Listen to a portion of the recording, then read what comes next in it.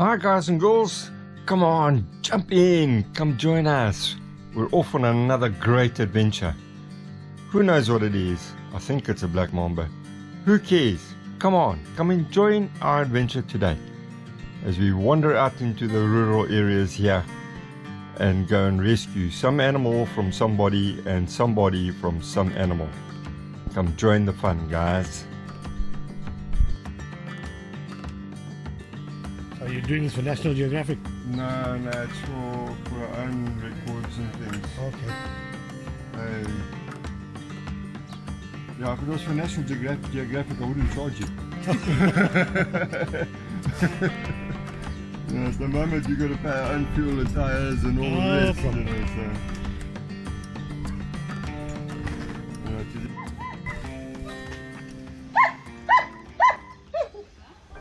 I'm just going to clear this here.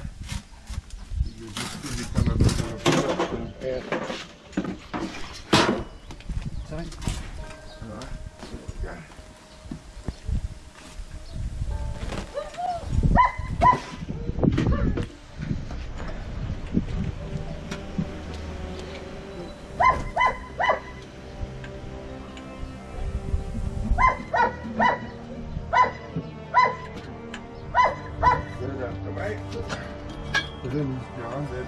Yeah, I know.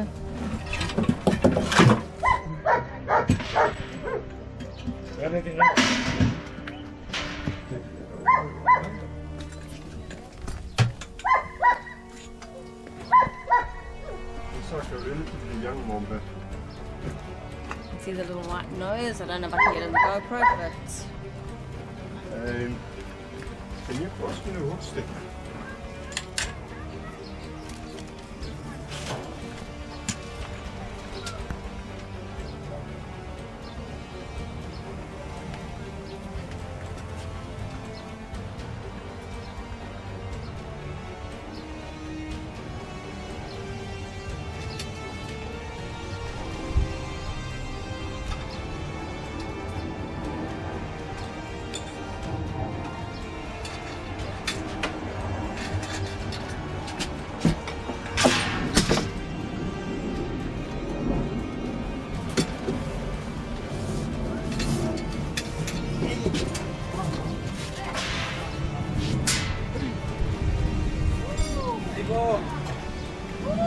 Right, so what we got here is about a 2.2 meter female black mamba.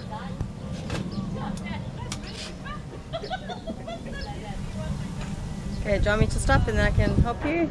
Just come a little closer. Just get a nice picture there. Okay. So we'll cut the GoPro now and we'll bag it.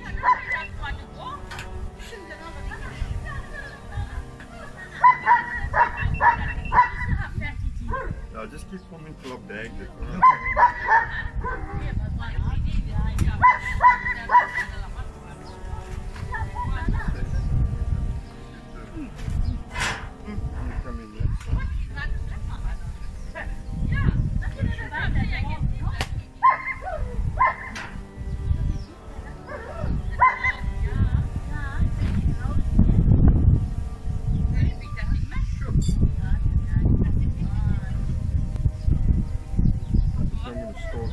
Just check if there's not another one there.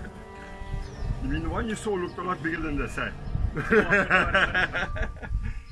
That's Male or female one? it's a female, eh? Well, no, not necessarily. You know that just pulling, and I need as much pressure.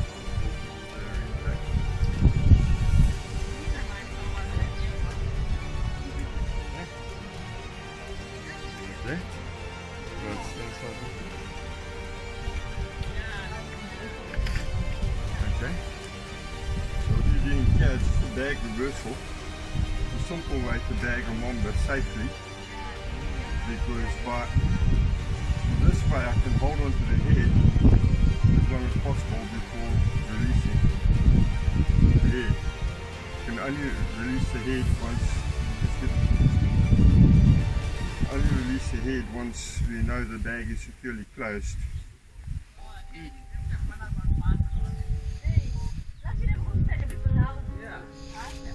Alright, and there we go. One black mamba successfully contained.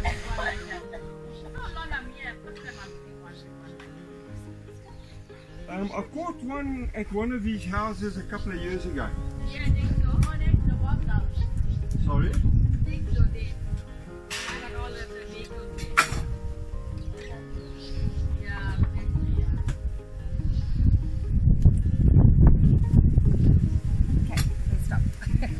These little streams. We're going to be coming up to a little stream in a minute, and I'll just explain how this works. We've got a school over here. Schools always accompanied by hordes of kids. Kids that just throw down crusts and bits of bread and whatever else they've been feeding on, eating, and you create this rodent food chain. And then across the road here we've got this beautiful indigenous habitat. Well, not quite indigenous, not pristine, but yes, it's certainly not a monoculture. And this whole habitat fragmented by these little streams that we're coming up to. And if you just look at the bush around the stream, come out that side, you can see there, just hold, and you can see this. Now we're approaching the stream. We're going to go through or over the stream right now, and I'm just going to show down here, and you'll see all the litter in this, and you'll see how that influences the food chain. Well guys, I hope you guys enjoyed that adventure with us, and that you're going to join us on the many more awesome adventures that we have in store for you guys. Remember to subscribe, remember to push the bell button, tell your friends about it, and stay safe folks.